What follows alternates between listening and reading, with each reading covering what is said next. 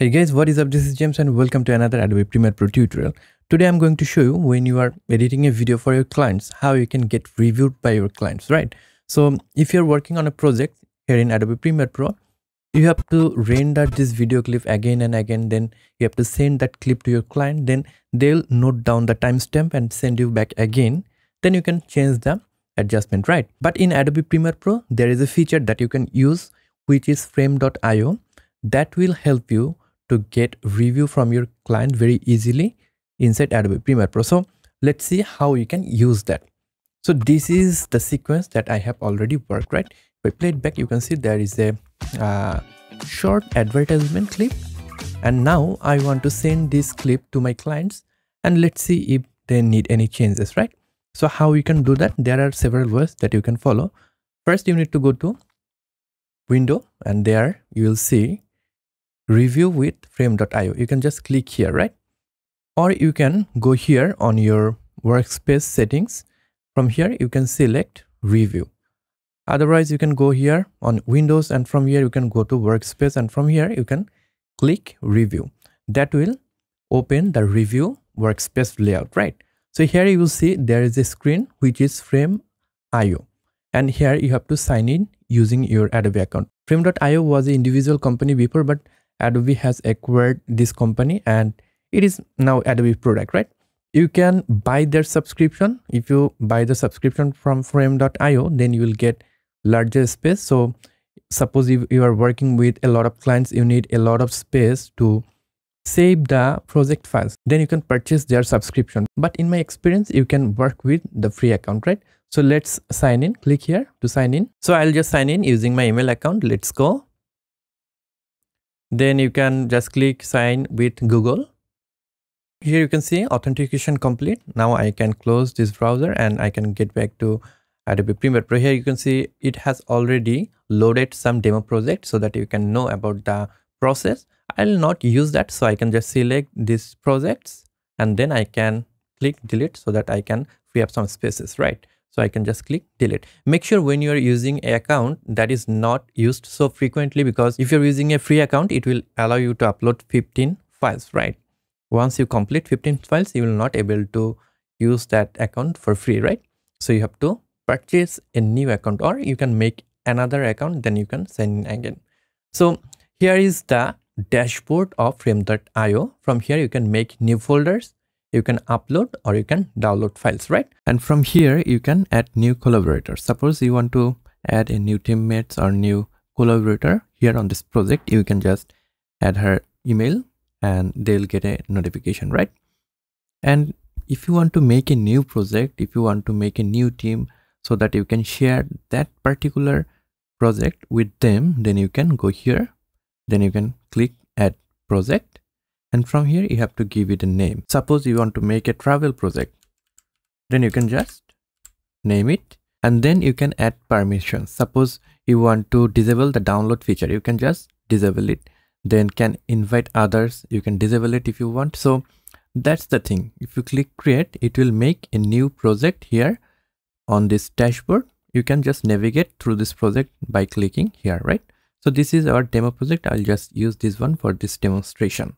First, let's make a new folder for this project. So I can click here new, then I can click new folder, and then it will make a new folder. You can just click and then you can rename it. I will just rename it add videos, then I can press enter, right?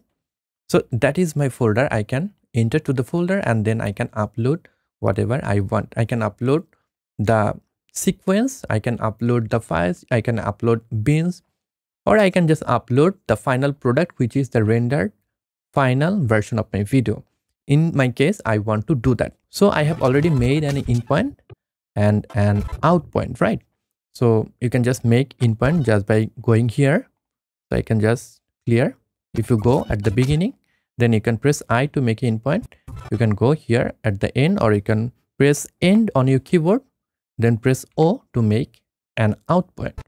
Now here I want to upload my sequence. If I click here upload, then if I click active sequence, it will give me some options. So I'll just keep this name. If you want to rename it, now you can rename it, and from here you can select the resolution of your video. So I want to send to my clients the best possible resolution. That is the reason I'm selecting web 1080. And from that range, you can select in to out. You can select whole sequence, or you can select work area. In my case, as I have already selected the in point and the out point, I'm selecting that one. And from the next option, you can select scratch disk, where you want to save the rendered file, right? So if I click here, I can select a folder.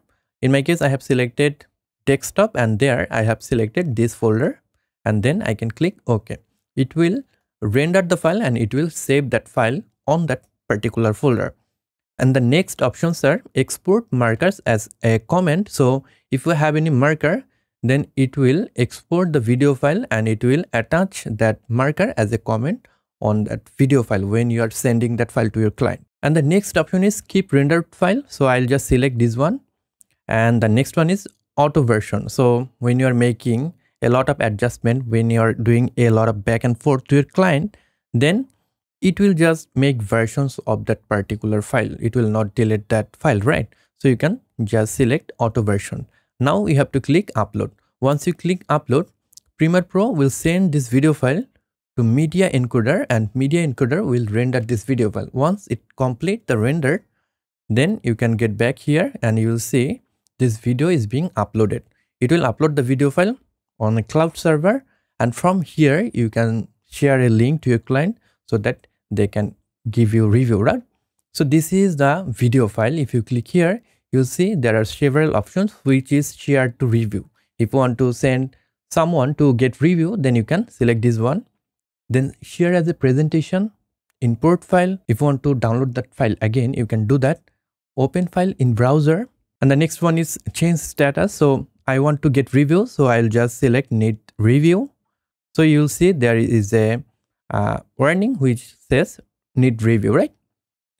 The next one is make private. If you don't want to share this file again with your client, you can just make it private. So if your client have that link, they will not able to see that video file. Then the next one is move up to folder and then delete, right? So I'll just make a shareable link, which is share for review. And from here, you can copy this link. I'll just select this link, right? If I click copy link, it will select this link. Then I can go on a browser. I can open a incognito window. I can paste it. So this is the link that you have to send to your client. Once your client get that link, they'll see this option, this dashboard. They don't need to download any kinds of software. That is the interesting fact of this reviewing process. So you can just press play to play this video file. And whether you want to change something, suppose I don't want to use this particular photo or video, right?